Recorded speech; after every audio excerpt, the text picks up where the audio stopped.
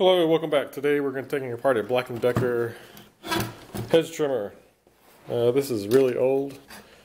The switch is giving out. On this one you have to pull back this switch and then pull the trigger. This part right here is not making a very good connection. So there's a short, and I pull it back.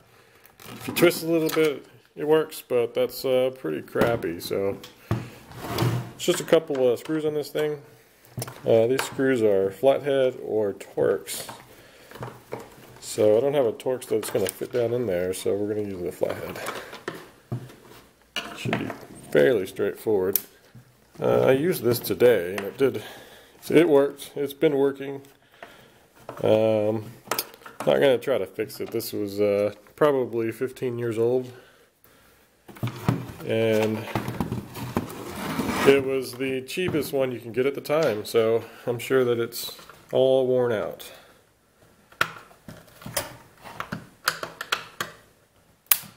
Yeah, the screws are tight. I've never used one of these. They're very dangerous.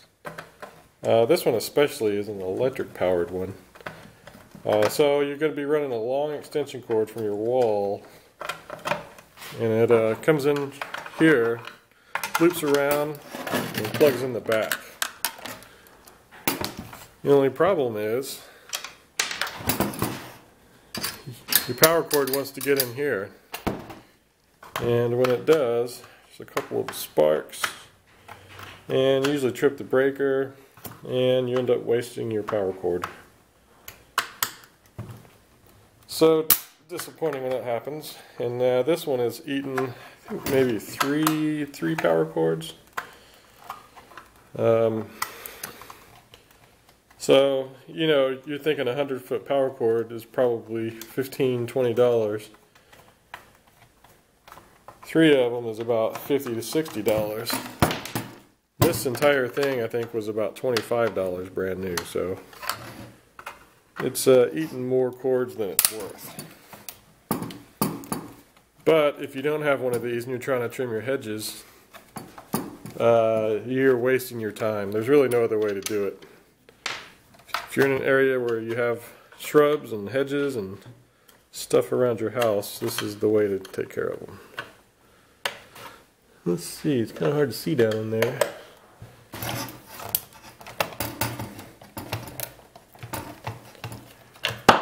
Whoa.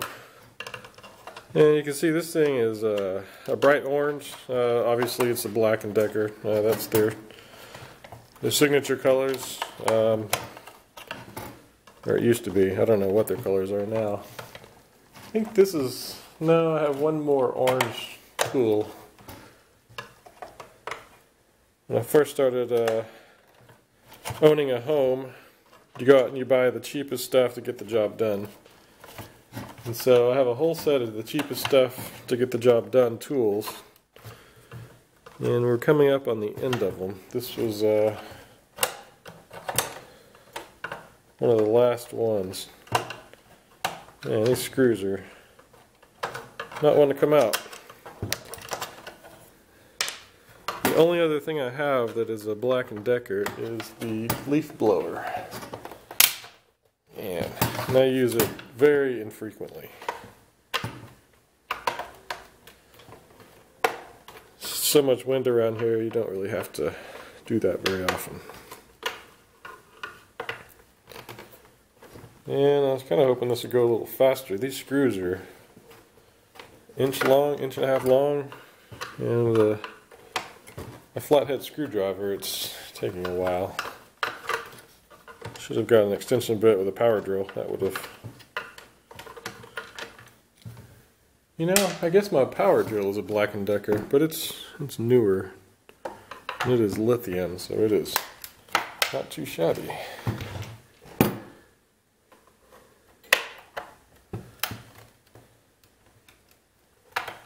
Man, I can't really even see in there. Yeah, I may end up just fast forwarding through quite a bit of this.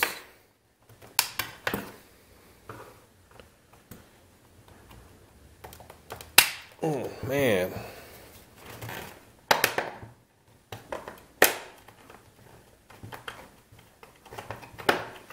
5 minutes in and we're still taking screws out.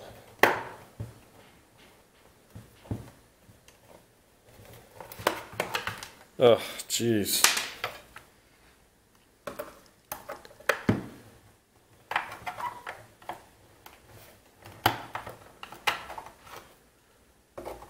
It's always the last screws, the worst.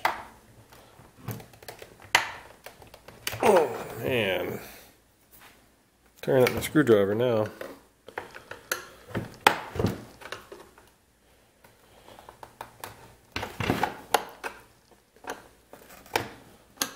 I gotta put some elbow grease on this one.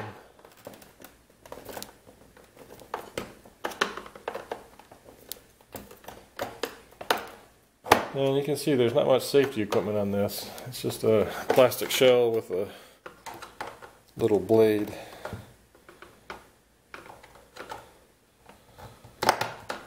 And I've been wanting to get a new one of these. We have a lot of shrubs to trim. And every time I have to deal with this one, it's so frustrating. I guess when you have young shrubs, they can have little bitty branches. But the older your shrubs get, the bigger the branches get. So at some point, this space right here becomes too big, or the branch becomes too big for that space.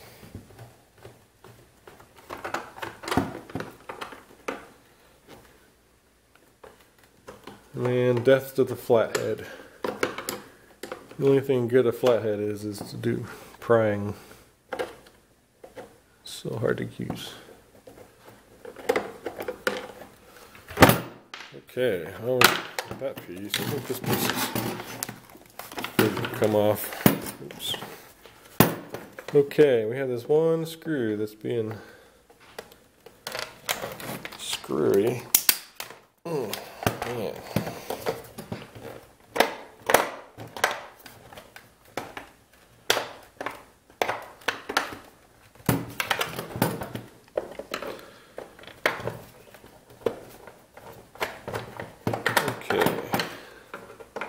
Almost done.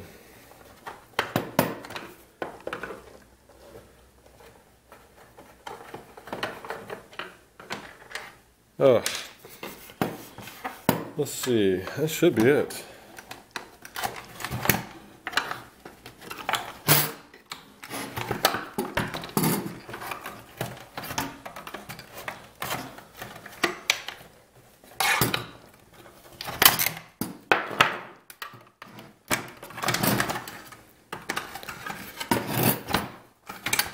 Okay, get ready for the money shot.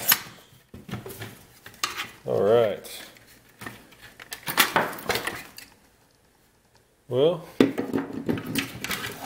can tell it's been used. Yeah, so what happens is this motor spins and it drives this little bar right here back and forth. And as you can see up close, these little blades, they slide back and forth and chippity chop everything apart. Huh. Wonder if that wire is connected to anything. Whoa, just shot a spring across the room.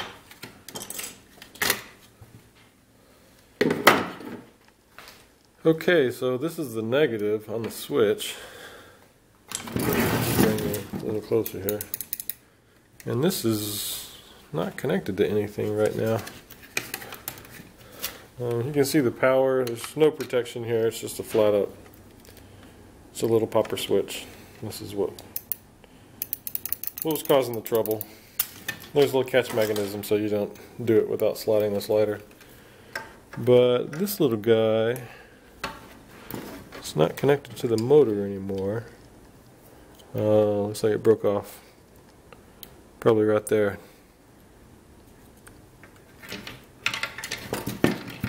So that's pretty disappointing. Well, that's a pretty beefy looking motor. It's an AC motor.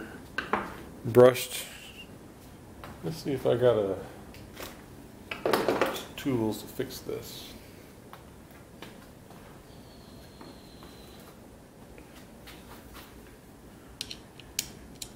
Not fixing things anymore. This is the brake, and it is screwed on pretty tight.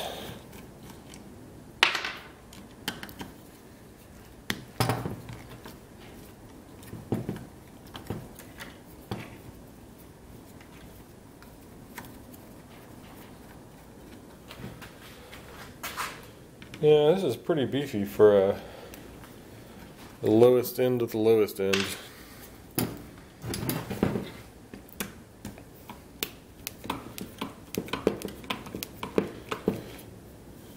Yeah, the newer ones of these are battery power, and they're either LiPo or lithium cell.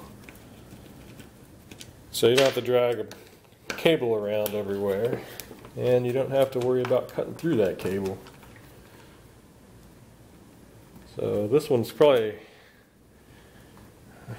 I don't know what it'll be replaced with. I was looking to have an attachment for my gas-powered weed eater. I think that might be the best path. Okay, and we dropped the brushes. They look pretty decent. No scoring, not really destroyed. A little bit of a fan to blow the air around. Heavily geared, directly milled into the center shaft of this motor. That's pretty neat. And it's a little epoxy down there. This is some kind of hard plastic. They use little bits of glue to balance the motor. That's pretty smart. Okay, and then we have a gearbox. And we can peek in there too. Just ignore all of the bush trimmings spilled out everywhere.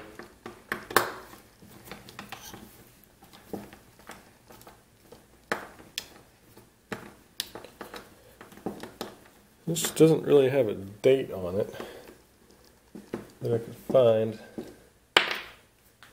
There was one on the bottom that said right here that's stamped 2004.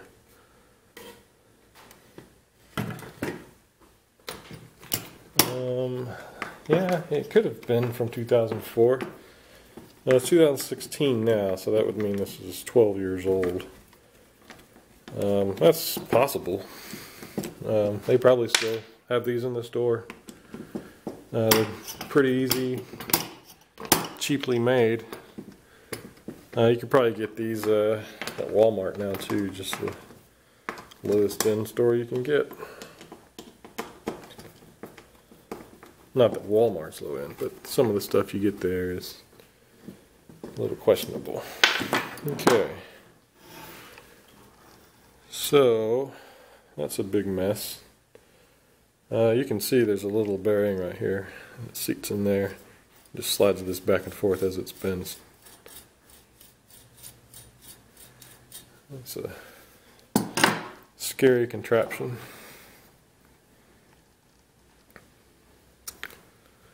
So inside of here, let's take the gear out. Oh, look at that. It is got full of grease. And that's really what you want to see. You want to see all that in there. If you don't have that, then you're just messing up. And this is a very beefy.